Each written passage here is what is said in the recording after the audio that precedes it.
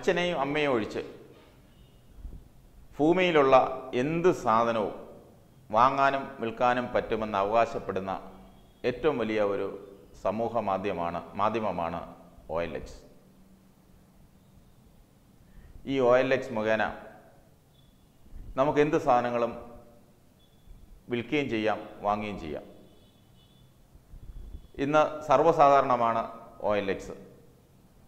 അതേസമയം അതിൽ വിൽക്കാൻ വെച്ചിരിക്കുന്ന സാധനങ്ങൾ വാങ്ങാൻ വരുന്ന ആളിനെയോ ഇത് തമ്മിൽ അങ്ങോട്ടും ഇങ്ങോട്ടും കാണുന്നില്ല.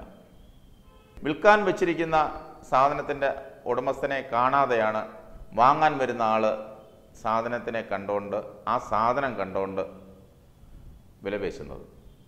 ആ വിലപേശലിനൊടുവിൽ വിലയിൽ ധാരണയാവുന്നു.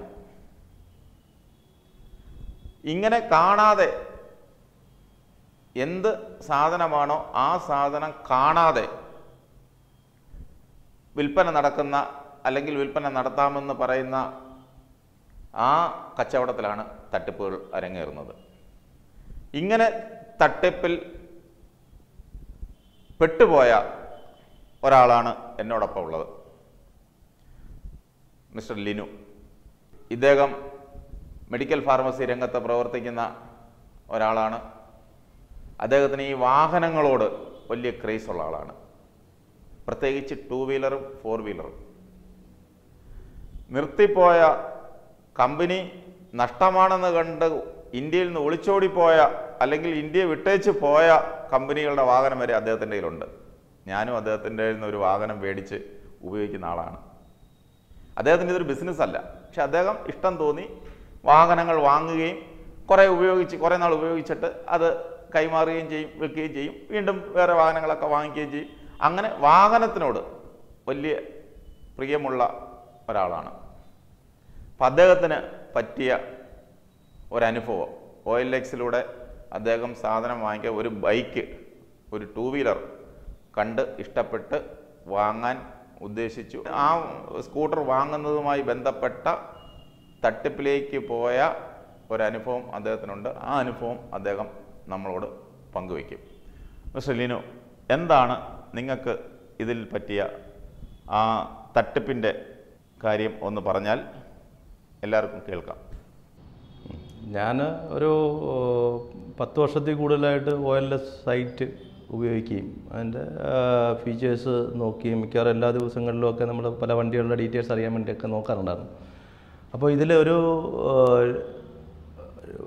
6 മാസത്തിന് മുമ്പ് ഒരു ദിവസം ഞാനൊരു വാഹനത്തിൻ്റെ പരസ്യം കണ്ടു. ഒരു സ്കൂട്ടറിൻ്റെ ആണ്, ഒരു പുതിയ വാഹനത്തിൻ്റെ പരസ്യം ഞാൻ കണ്ടിരുന്നു.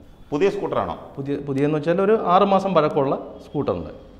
അപ്പം 6 മാസം പഴക്കമുള്ള സ്കൂട്ടർ ഒരു വളരെ 2000 കിലോമീറ്ററിനകത്ത് ഓടിയ ഒരു വണ്ടി എന്ന് പറയുമ്പോൾ വലിയ വേറെൻ്റെയോ അങ്ങനെയുള്ള പ്രശ്നങ്ങളോ ഒന്നും ഇല്ലാത്തൊരു വണ്ടിയാണ്.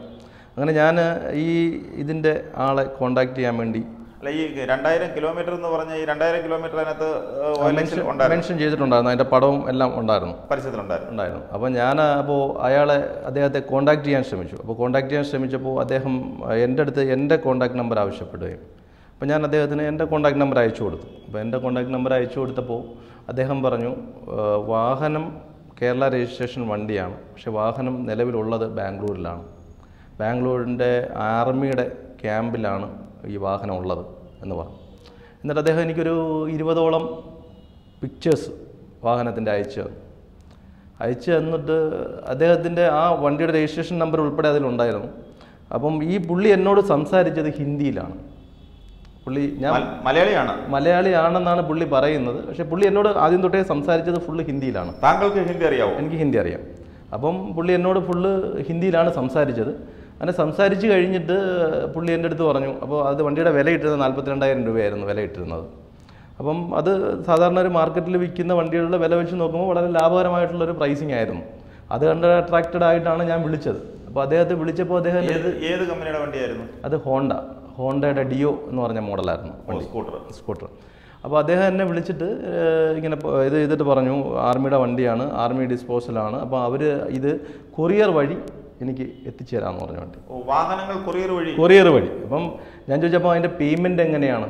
അപ്പോൾ അദ്ദേഹം പറഞ്ഞു അത് പേയ്മെൻ്റ് എന്ന് പറഞ്ഞത് വണ്ടിയുടെ ഈ പ്രൈസ് എത്രയാണോ നമ്മൾ ഫിക്സ് ചെയ്യുന്നത്, അപ്പോൾ ആ പ്രൈസിൻ്റെ 25% നമ്മൾ കൊറിയർ ഫീസായിട്ട് അടയ്ക്കണം. അത് കഴിഞ്ഞ് വാഹനം നമ്മുടെ കയ്യിൽ കിട്ടിയതിന് ശേഷം മാത്രം ഈ പൈസ അടച്ചാൽ മതി എന്ന് പറഞ്ഞു. അപ്പോൾ ഞാൻ പഠിച്ചതൊക്കെ ബാംഗ്ലൂരാണ്. അപ്പോൾ എനിക്ക് അവിടെ അറിയാവുന്ന സ്ഥലമായതുകൊണ്ട് ഞാൻ പറഞ്ഞൊരു കാര്യം ചെയ്യും, അപ്പോൾ വില ഫൈനലൈസ് ആവുകയാണെങ്കിൽ ഞാൻ നേരിട്ട് വന്ന് വണ്ടി എടുത്തു. അപ്പം പറഞ്ഞത് ആർമിയുടെ വെഹിക്കിളായതുകൊണ്ട് ആർമിയുടെ ക്യാമ്പിനകത്ത് നമുക്ക് എൻട്രൻസ് ഇല്ല, അപ്പോൾ അത് കാരണം നമുക്ക് ആ ഉള്ളിലോട്ട് കയറാൻ പറ്റില്ല, അതുകൊണ്ട് വണ്ടി അങ്ങനെ ഡയറക്റ്റ് സെയിൽ ചെയ്യാൻ പറ്റില്ല, അതുകൊണ്ട് ഈ കൊറിയർ മോഡിലല്ലാതെ വണ്ടി വിൽക്കാൻ പറ്റില്ല എന്ന് പറഞ്ഞു. അപ്പോൾ ഞാനപ്പോൾ എനിക്ക് സംശയം തോന്നുകയും ഞാൻ അദ്ദേഹത്തിൻ്റെ ID പ്രൂഫ് ആവശ്യപ്പെട്ടു. അപ്പോൾ അതിനകത്ത് പറഞ്ഞിരുന്ന ആളെന്ന് പറഞ്ഞാൽ അതിൻ്റെ രജിസ്ട്രേഷൻ നമ്പർ ഞാൻ കയറി നോക്കിയപ്പോൾ ഒരു തൃശ്ശൂർ അഡ്രസ്സാണ്, ഒരു വിഷ്ണു ഉണ്ണികൃഷ്ണൻ എന്ന് പറയുന്ന പേരിലാണ് വണ്ടി ഉണ്ടായിരുന്നത്. അപ്പോൾ ഞാൻ അദ്ദേഹത്തിൻ്റെ അടുത്ത് ഞാൻ എന്ത് ചെയ്തെന്ന് വെച്ചാൽ അദ്ദേഹത്തിൻ്റെ ID പ്രൂഫ് ആവശ്യപ്പെട്ടു. അദ്ദേഹം ഈ വിഷ്ണു ഉണ്ണികൃഷ്ണൻ എന്ന പേരിലുള്ള ആധാർ കാർഡ്, അദ്ദേഹത്തിൻ്റെ ഇലക്ഷൻ ID കാർഡ് ഇതെല്ലാം എനിക്ക് അയച്ചു തന്നു. അപ്പോൾ ഞാനപ്പോൾ ആ ഡീറ്റെയിൽസ് എല്ലാം ചെക്ക് ചെയ്ത് കഴിഞ്ഞപ്പോൾ ഞാൻ അദ്ദേഹത്തിന് ചോദിച്ചു, സ്വാഭാവികമായിട്ടും വിഷ്ണു ഉണ്ണികൃഷ്ണൻ എന്ന് പറയുന്ന ആൾ മലയാളിയാണ്, നിങ്ങൾക്ക് മലയാളം അറിയില്ല എന്ന് പറഞ്ഞു. അപ്പോൾ അദ്ദേഹം പറഞ്ഞ കാര്യമെന്ന് വെച്ചാൽ ഞാൻ മലയാളിയല്ല, എൻ്റെ ഭാര്യ മലയാളിയാണ്, തൃശ്ശൂർകാരിയാണ്. അപ്പം അങ്ങനെ ഒരു ഇത് വന്നപ്പോൾ അപ്പോൾ എനിക്കിത് തട്ടിപ്പാണ്. സ്വാഭാവികമായിട്ടും ആകാം അങ്ങനെ മലയാളികളെ കല്യാണം കഴിച്ച് ജീവിക്കുന്ന ഒരുപാട് ഹിന്ദിക്കാരുണ്ട്. പക്ഷേ എങ്കിലും ആ പേര് ഒരു മലയാളിയുടെ പേരാണ്, വിഷ്ണു ഉണ്ണികൃഷ്ണൻ എന്ന് പറയുന്ന മലയാളി, ഒരു നോർത്ത് ഇന്ത്യൻ പേരല്ല. അപ്പോൾ അതിൻ്റെ ഇതിൽ എനിക്കൊരു സംശയം തോന്നുകയും ഞാൻ അദ്ദേഹത്തോട് പറഞ്ഞു. അപ്പോൾ ഞാൻ വീണ്ടും എനിക്കൊരു സംശയം ക്ലാരിഫൈ ചെയ്യാൻ വേണ്ടി ഞാൻ അദ്ദേഹത്തോട് പറഞ്ഞു, എനിക്ക് ഈ 42,000 എന്ന് പറയുന്ന വിലയ്ക്ക് എനിക്ക് ഈ വണ്ടി വേണ്ട, ഞാനൊരു 30,000 റുപ്പീസ് തരാം. പക്ഷേ പുള്ളി അപ്പോൾ തന്നെ അത് എഗ്രി ചെയ്യും, 30,000 റുപ്പീസിന് തരാം. വിലപേശൽ നടത്തി പുള്ളി പറഞ്ഞു 30,000 എങ്കിൽ 30,000 നിങ്ങൾ ഇത് ചെയ്തോളൂ, നിങ്ങൾ ആ പേയ്മെൻറ്റ് എത്രയാണെന്ന് വെച്ചാൽ വണ്ടി ചെയ്താൽ മതി, അതിൻ്റെ ഈ 25 ഇനിഷ്യൽ പേയ്മെൻറ്റ് എന്നുള്ള പൈസ നിങ്ങൾ അക്കൗണ്ടിലേക്ക് ട്രാൻസ്ഫർ ചെയ്യാൻ പറഞ്ഞു. അപ്പോൾ അതിന് വേണ്ടിയിട്ട് പുള്ളി ആവശ്യപ്പെട്ട എൻ്റെ ആധാർ കാർഡും എൻ്റെ ഇലക്ഷൻ ID പിന്നെ എൻ്റെ അഡ്രസ്സ് പിന്നെ ഇത് ചെയ്തേക്കുന്ന ഡീറ്റെയിൽസും പുള്ളി ആവശ്യപ്പെട്ടു. ഞാനതൊരു ഫേക്കായിട്ട് തോന്നിയതുകൊണ്ട് ഞാൻ ഈ ഡീറ്റെയിൽസ് ഒന്നും കൊടുത്തില്ല. അപ്പോൾ അതൊരു ഇതായിട്ട് ഞാൻ അപ്പോൾ തന്നെ OLXൽ ഇതിനെപ്പറ്റി ഒരു റിപ്പോർട്ട് ചെയ്യും, ആ ആഡ് അവർ ഡിലീറ്റ് ചെയ്ത് മാറ്റുകയും ചെയ്തു. അപ്പോൾ അത് കഴിഞ്ഞതിന് ശേഷം ഞാനിതൊരു എന്താ പറയുന്നൊരു റയറായിട്ടുള്ളൊരു ഇതായിട്ട് കണ്ട് ഞാൻ അതിനെ നെഗ്ലക്റ്റ് ചെയ്ത് കളഞ്ഞിരുന്നതാണ്. പക്ഷേ അതിന് ശേഷം ഒരു 2 മാസം കഴിഞ്ഞപ്പോൾ വീണ്ടും ഇതേ കണക്കൊരു 3-4 ആഡ് ഇങ്ങനെ കണ്ടിന്യൂസ് ആയിട്ട് OLXൽ വരുന്നത് ശ്രദ്ധയിൽപ്പെട്ടു. അപ്പം ശ്രദ്ധയിൽപ്പെട്ടപ്പോൾ ഞാൻ അതിനെ നോട്ടീസ് ചെയ്തു, കാര്യം ഇങ്ങനൊരു തട്ടിപ്പ്. അപ്പോൾ അതിൻ്റെ കൂട്ടത്തിൽ നമ്മുടെ പോലീസിൻ്റെ സൈബർ വിങ്ങിൻ്റെ വാട്സാപ്പ് ഗ്രൂപ്പിൽ നിന്നൊരു മെസ്സേജ് എന്നും പറഞ്ഞ് ഞാനൊരു മെസ്സേജ്, ഒരു പിക്ചർ, ഒരു coil 16V red Activa Kannammoola Trivandrum ഒരു അഡ്രസ്സിൽ ഇട്ടേക്കുന്ന ഒരു പരസ്യവും ഇങ്ങനെ അത് തട്ടിപ്പാണ്, ഫേക്കാണ് എന്ന് പറഞ്ഞുകൊണ്ട് അവരുടെ ഒരു പരസ്യം വന്നത് എൻ്റെ ശ്രദ്ധയിൽപ്പെട്ടു. അപ്പോൾ അതിനുശേഷം ഞാൻ നോക്കിയപ്പോൾ ഇതേ കണക്ക് കുറേ ആഡ് ഈ OLXൽ വന്നതായിട്ട് കണ്ടു. അപ്പോൾ ഞാൻ ചെയ്തതെന്ന് വെച്ചാൽ ഞാനൊരു പ്രൊഫൈലിൽ കോൺടാക്ട് ചെയ്തു. അപ്പോൾ ഇതേപോലെ തന്നെ പുള്ളി എന്നെ കോൺടാക്ട് ചെയ്യും, ഇതേ കണക്ക് എൻ്റെ ഡീറ്റെയിൽസും ഇതെല്ലാം ആവശ്യപ്പെട്ടു. അപ്പോൾ ഞാൻ പുള്ളിക്ക് എന്ത് ചെയ്തെന്ന് വെച്ചാൽ പുള്ളി ആവശ്യപ്പെട്ടതനുസരിച്ച് ഞാൻ എൻ്റെ ആധാർ കാർഡ് അയച്ചു കൊടുത്തു. എൻ്റെ മൊബൈൽ നമ്പർ ഇതിനകത്ത് ആദ്യമേ അത് കൊടുത്തിരുന്നു കോൺവെർസേഷന് വേണ്ടിയിട്ട്, ഇതും കൊടുത്തു കഴിഞ്ഞിട്ട് വന്നു കഴിഞ്ഞപ്പോഴത്തേട്ട് പിറ്റേന്ന് തൊട്ട് എനിക്ക് കുറേ മെസ്സേജസ് വരാൻ തുടങ്ങി. എന്താണ് ഇതേപോലെ നമ്മുടെ ബമ്പർ ലോട്ടോ ഇങ്ങനെയുള്ള കുറേ ഞാൻ ഈ കോൺടാക്റ്റ് അയച്ചു കൊടുത്തതിന് ശേഷമാണ് ഇതൊക്കെ എനിക്ക് മെസ്സേജസ് ആയിട്ടും പുതിയ ലിങ്ക് ഇത് പറഞ്ഞാൽ നിങ്ങൾക്ക് ഇത് വന്നേക്കുന്ന ഒരു ലിങ്ക് ഓപ്പൺ ചെയ്യുക, അതിനകത്ത് ഡീറ്റെയിൽസ് ഉണ്ട് എന്ന് പറഞ്ഞുകൊണ്ട് ഇങ്ങനെ കുറേ ലിങ്കുകൾ പുതുതായിട്ട് വരാൻ തുടങ്ങി, മെസ്സേജുകൾ മൊബൈലിലേക്ക് വരാൻ തുടങ്ങി. അത് ഇതുമായിട്ട് ബന്ധപ്പെട്ടല്ല, അത് അങ്ങനെ വന്നപ്പോൾ എനിക്ക് ഇതുമായിട്ടൊരു കണക്ഷൻ തോന്നി. കാര്യം ഇത് വന്നതിന് ശേഷം ഇതുമായിട്ടൊരു ഞാൻ എൻ്റെ ID അയച്ചു കൊടുത്തു, നിങ്ങളുടെ IDയും ഈ നമ്പറും അദ്ദേഹത്തിന് കൈമാറിയതിന് ശേഷമാണ് എനിക്കിതെല്ലാം വന്നു തുടങ്ങിയത്. അപ്പം ഞാൻ ഇത് വന്നപ്പോൾ ഞാൻ ഇതിൻ്റെ അഡ്രസ്സോ IDയോ ഒന്നും ഞാൻ ഓപ്പൺ ചെയ്യുകയോ ഒന്നും ഇതാക്കാതെ ഇരിക്കുകയും ചെയ്തു. അപ്പം അതിനുശേഷം എനിക്ക് മനസ്സിലായെന്ന് വെച്ചാൽ അതിനുശേഷം ഞാൻ ശ്രദ്ധിക്കാൻ തുടങ്ങിയപ്പോൾ ഈ ടൈപ്പ് മെസ്സേജസ് എല്ലാ ദിവസവും ഒരു 4-5 മെസ്സേജസ് വെച്ച് OLXൽ വരുന്നുണ്ട്. അപ്പം നമ്മുടെ നാട്ടിൽ തന്നെ ചിലപ്പോൾ ദിവസം 10-15 പേരെ ഇവർ ഈ രീതി പറ്റിക്കുന്നുണ്ടാവാം. കാര്യം 42,000 രൂപ എന്ന് പറയുമ്പോൾ 25% വെച്ചിട്ട് അവർ ഇത് ചെയ്യുമ്പം ഒരു 5,000 രൂപ 7,000 രൂപ വെച്ചിട്ട് ഒരാളുടെ നിന്ന് ആയാൽ പോലും 10 പേരുടെ നിന്ന് വെച്ചിട്ട് ഓരോ തട്ടിപ്പ് നടത്തുന്നു, ഇതാക്കുന്നു. അതിനുശേഷം ലക്ഷക്കണക്കിന് ആൾക്കാരുടെ കയ്യിൽ നിന്ന് വലിയൊരു തട്ടിപ്പ് മാഫിയായിട്ട് പക്ഷേ എനിക്ക് ഈ സൈബർ സെല്ലിൻ്റെയും ഇതിൻ്റെയൊക്കെ നോട്ടിഫിക്കേഷൻ വന്നിട്ടുണ്ടെങ്കിൽ പോലും ഇതിപ്പോഴും കണ്ടിന്യൂസ് ആയിട്ട് ഇങ്ങനെ വന്നുകൊണ്ടേയിരിക്കുന്നുണ്ട്. ഇപ്പോഴും OLX-ൽ ഇതുപോലെ OLX-ൽ വന്നുകൊണ്ടേയിരിക്കുന്നുണ്ട്. എല്ലാം ഈ ഒരേ രീതിയിലുള്ള പരസ്യങ്ങളാണ്. വിളിക്കുമ്പോൾ ഇങ്ങനെയാണ് പറയുന്നത്. അല്ല, ഇപ്പം നമുക്ക് എനിക്കെന്ന് വെച്ചാൽ എനിക്ക് കുറേ ഇങ്ങനെയുള്ള കണ്ട് ഞാൻ അവരെ കോണ്ടാക്ട് ചെയ്തൊരു അനുഭവം ഉള്ളതുകൊണ്ട് എനിക്ക് ആ ഒരു അഡ്വർടൈസ്മെൻറ്റ് കാണുമ്പോൾ ഇപ്പോൾ നമുക്ക് മനസ്സിലാവും.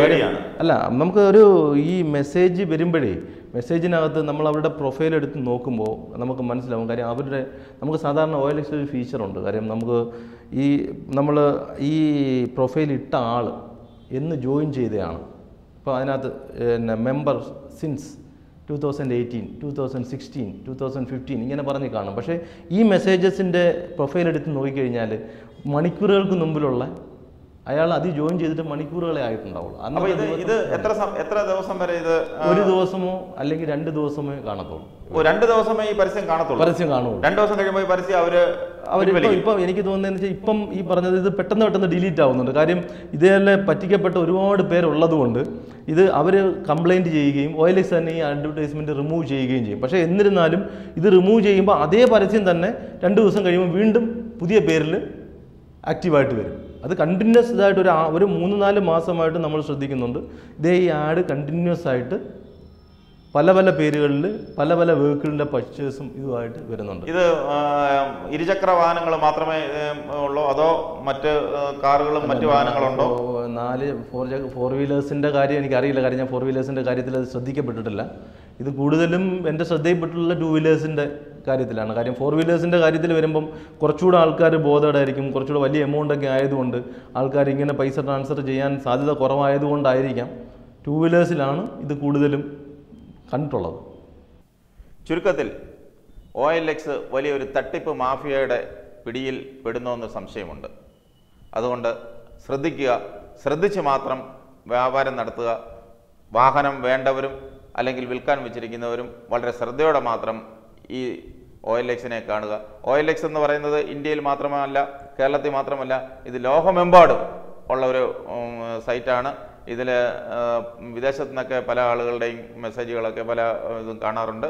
അതുകൊണ്ട് ഇത് സൂക്ഷിച്ച് മാത്രം വിൽക്കാനുള്ളതായാലും വാങ്ങാൻ വേണ്ടിയാണെങ്കിലും സൂക്ഷിച്ച് മാത്രം കൈകാര്യം ചെയ്യുക.